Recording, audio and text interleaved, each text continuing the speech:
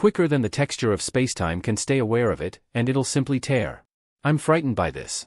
As of now, our evening sky is changing quickly, and in a matter of many years, if not sooner, it may turn out to be totally unrecognizable. Cosmologists, overall, are sounding the alarm. Specialists like Neil deGrasse Tyson have, as of late, confirmed the inevitable blast of Polaris, and the tale behind it is very startling. Polaris, known as the North Star, has for some time been a constant in our evening sky, filling in as a pivotal reference point for stargazers, guides, and space experts. Anyway, this could before long change, adjusting our night sky and galactic estimations. Let's dive into the meaning of this threat and its suggestions for us all. Join us as we uncover the narrative of Polaris as it approaches its end. For quite a long time, Polaris has guided sailors and stargazers alike, standing firm on a venerated footing as a guiding light. Its unflinching presence in the night sky has been fundamental for navigation. However, this stability may soon be upset. In September 2023, a research paper presented by the regarded Royal Astronomical Society cast doubt on the fate of this divine illuminating presence.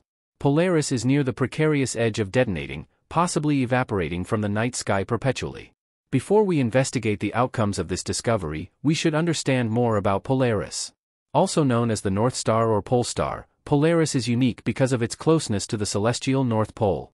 Arranged straight over Earth's North Pole, it appears practically fixed in the northern sky. Found in the constellation Ursa Minor, or the Little Dipper, Polaris shines as a moderately dazzling yellow-white supergiant star, much larger and more brilliant than our Sun. It's not a single star, however, it's part of a complex triple star system, with Polaris A and Polaris B forming a double pair while Polaris B circles around them. The interactions among these stars create gravitational forces shaping their orbits and impacting their behavior. Any disturbances in these interactions can lead to sporadic variations in the star's brightness or pulse patterns. Anyway, the specific mechanisms behind these associations remain unclear. Polaris is found around 323 light-years from Earth, meaning the light we see from it today began its journey long ago. Thus, if Polaris were to detonate now, we wouldn't notice it until more than 3 centuries later. It's even conceivable that Polaris has already detonated, and we're yet to observe the light from that event. Over time, the North Star has held enormous social, navigational, and symbolic importance. Its strength and fixed position made it a priceless guide for ancient sailors, directing them across oceans and lands. Symbolically, Polaris represented steadiness and direction, staying relentless amid the ever-changing night sky. For cosmologists, Polaris filled in as a crucial reference point, aiding in the investigation of heavenly movements and variable stars.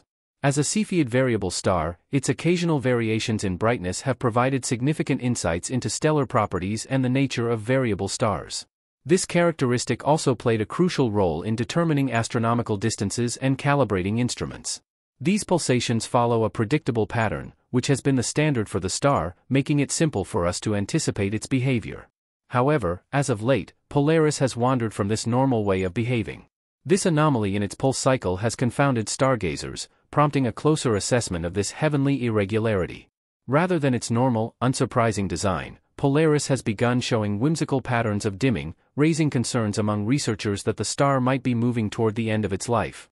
This lines up with behaviors commonly noticed in stars approaching their end. The slow extension of Polaris's pulse period, which was once steady, can be ascribed to interactions within its star system. We've noticed an annual increase in the pulse span of 4.5 seconds, which could seem irrelevant, yet it holds significant ramifications. Some stargazers propose that gravitational interactions between the Polaris stars could be causing these changes in its atmospheric condition, directly influencing its pulse patterns. Anyway, others are more frightened, believing that the star is near the precarious edge of detonating. The similarities between Polaris's behavior and that of Betelgeuse, another prominent star in the Orion constellation, are striking. The two stars have shown baffling anomalies in their luminosity, raising worries about potential explosions, as stars in their twilight stages often show such anomalies prior to reaching the end of their life cycles. NASA has expressed elevated concern about Betelgeuse, but formal attention hasn't been directed toward Polaris. As a Cepheid star approaches the end of its life cycle, it advances through various stages, including the main sequence stage, red giant stage, and finally the supernova explosion. In light of Polaris's sporadic pulsations, researchers predict it has entered the phases of helium exhaustion, typical of giant stars approaching their end. These abnormalities in Polaris's behavior line up with patterns indicative of Cepheid stars in their twilight stages. However, conclusive signs of its impending supernova remain uncertain. Stargazers are diligently examining these inconsistencies to grasp Polaris's destiny. If Polaris somehow managed to go supernova, it would likely be a tremendous event in our sky, potentially eclipsing the moon and becoming one of the brightest objects visible for days, weeks, or even months. Its appearance could drastically change, briefly altering our perception of recognizable star groupings like the Big Dipper or Ursa Minor, of which Polaris is a part. Have faith, though, the Earth would almost certainly be completely safe, regardless of whether Polaris were to detonate, given its mass and distance from us. While a Polaris explosion probably wouldn't be as visually stunning as that of Betelgeuse, it might still be visible to the naked eye for an extended period and surpass nearby stars. Cosmologists and observatories would undoubtedly take notice, sparking interest within the academic community and among stargazers overall. Anyway, the explicit visibility and effect on Earth's climate or environmental factors would be less significant compared to a closer supernova event. But what about Polaris itself? What will be its destiny after a potential supernova event? We should clarify one thing: while giant stars normally end their lives with a supernova, this is unlikely to be the case with Polaris. When a massive star goes supernova, a huge blast occurs within it, marking the last destructive stage in its life. This cycle involves a complete breakdown of the core, setting off a severe shockwave that causes the star to explode violently. Anyway, Polaris isn't massive enough to undergo such an explosion. Rather, when Polaris depletes its nuclear fuel, it will shed its outer layers and change into a white dwarf. This transition will not result in a supernova, but instead, a peaceful end as it evolves into a small, very dense celestial remnant. A white dwarf is the remnant of a low or medium-mass star that has exhausted its nuclear fuel. It's incredibly dense, about as massive as the Sun but compressed to the size of Earth. When this happens, we can no longer see Polaris's remnants from our planet, similar to how we perceive the star today. Contrasting the expected impacts of Polaris's explosion with historical supernova events gives valuable insights into the evolution of stars and their ultimate destinies. Contrasting the expected impacts of Polaris's explosion with historical supernova events gives valuable insights into the evolution of stars and their ultimate destinies. Supernovae are among the most powerful and dramatic events in the universe, releasing vast amounts of energy and scattering elements that form the building blocks of new stars and planets. However, Polaris's transition to a white dwarf, rather than an explosive supernova, will likely be a quieter and less spectacular conclusion, marking the end of its role as the North Star and leaving a gap in the night sky. The loss of Polaris as a guiding star will be more than just an astronomical phenomenon; it will have cultural, navigational, and scientific implications.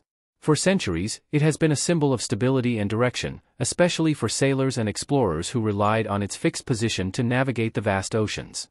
The disappearance of Polaris will likely lead to the search for a new celestial guide, but it will also signal the end of an era in both astronomy and human history.